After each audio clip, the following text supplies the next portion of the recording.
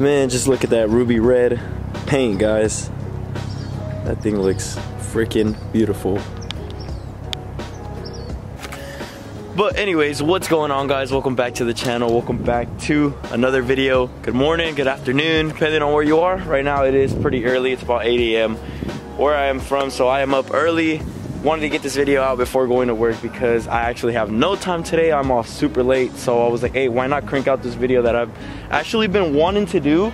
And it's the most common questions I get asked since I got this car and since the beginning of the channel, and I was like, why haven't I made a video about it? So don't want to make it too long. Want to get straight to the point and let you guys know what's up. If you guys are new, make sure to drop a fat like, comment, subscribe, join the fam. Do what you guys got to do if you're into any car content, car vlogs, car Mexico races, car installs, anything related to that. Make sure to join the fam, hit that subscribe button. Basically, let's get started with this video. It's the MT82 in the 2015 to like 2020. Is it really a bad transmission or is it a good transmission? Let's get started with this video. All right, moving on to the most big important question, and is the MT82 a good transmission?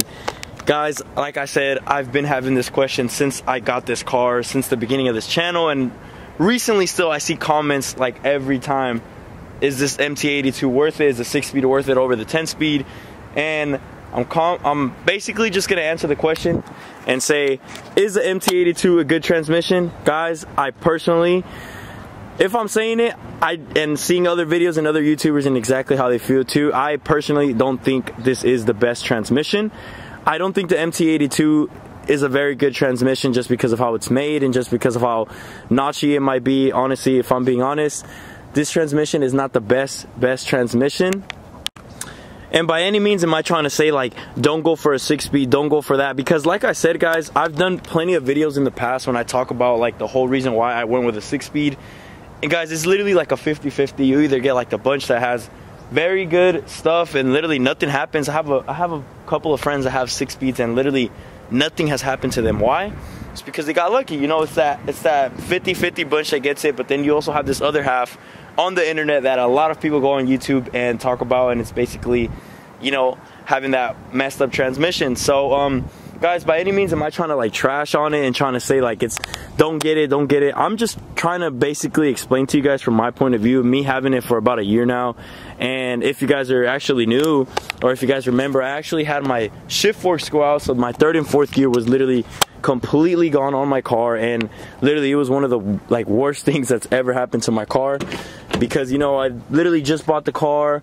I probably have what, 9,000 miles on it right now, and they literally went out in such an early stage of its life. I literally went out at like 6,000 miles. So 6,000 miles, already something breaking down on the car. It's literally like, yo, like I just bought this car. So guys, long like answer, is the MT82 a good transmission?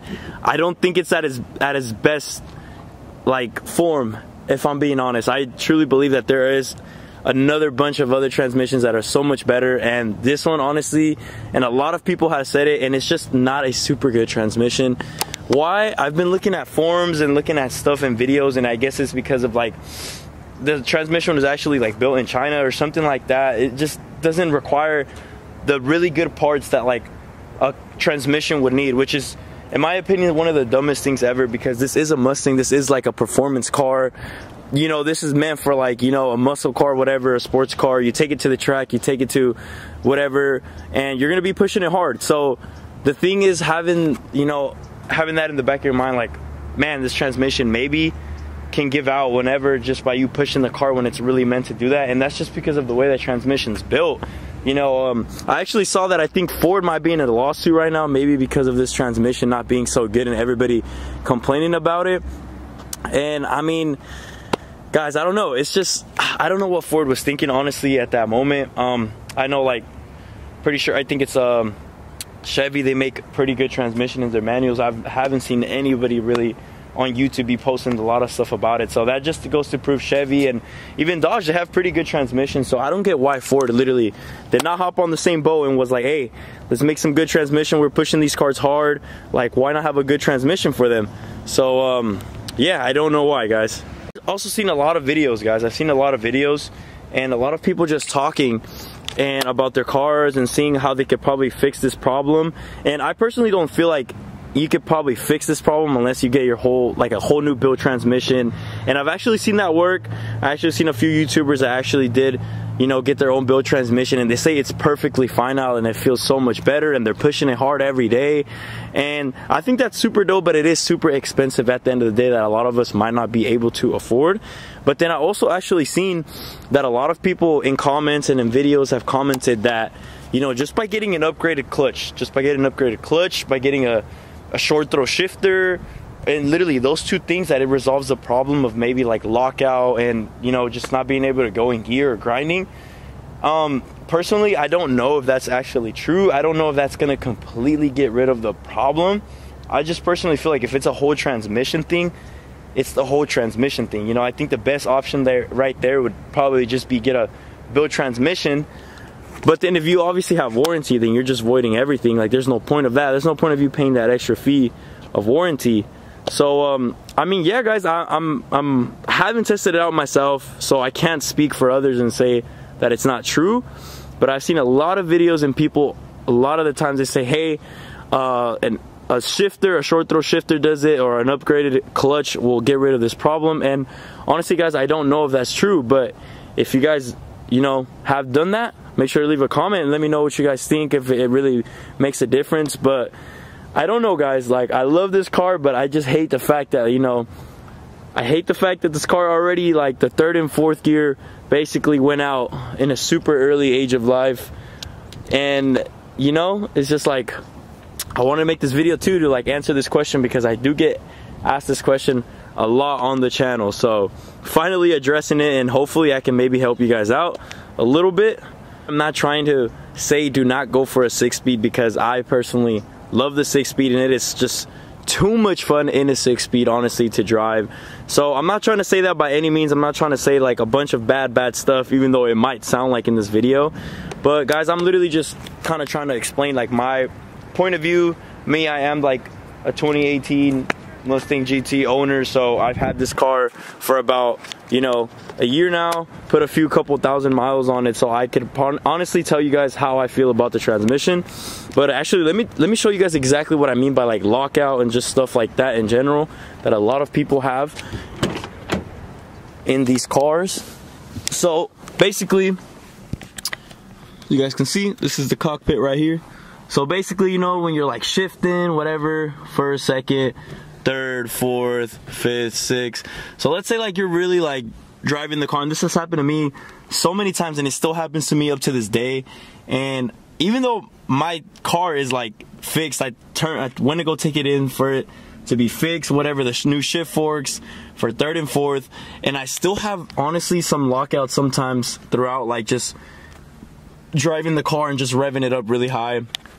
And I don't know why. So basically I'll be like in second, I rev it out high, and let's say like I want to do it to third, whatever, and then it would just like completely lock me out either in third or fourth, and I really don't know why, because, you know, like they put a new piece in, whatever, and I'm just over here thinking like, hey, like my car's gonna be good, but I guess it still happens, and then I guess this still happens to a lot of people. So I don't know why. I don't know. I messaged the guy that actually was able to work on my car, and he just told me that these MT82s are really just not meant to be pushed like at such high, I guess a such high level, or just be revved out for too long. But I'm like, man, like that's where the whole fun comes out, you know, that's where you have fun, you know, you rev out the car, you know, you're pushing it hard, and then having that thing about lockout is just, it's just not the funnest thing ever, guys. You know, I wish I didn't really do that, but I think that's probably the most common thing that people have talked about in their videos. And literally, it might not be that their whole transmission is out, but they always talk about just being locked out at third, being locked out at second. And that's exactly, I feel you guys, that happens to me sometimes, and still sometimes up to this day. So don't really know what's going on, Ford.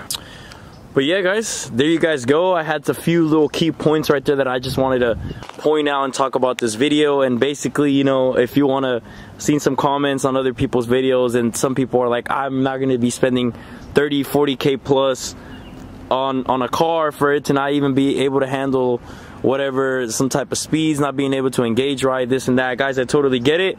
You know, that's a personal opinion. If you guys believe that it's not worth it, if you guys think that all cars like these are bad, and like I said, there is just so many people out there that literally don't have no problems with their cars. Literally not like one problem with this MT82.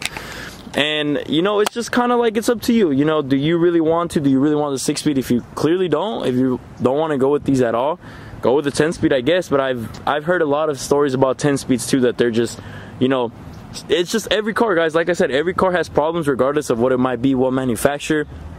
It's gonna have problems.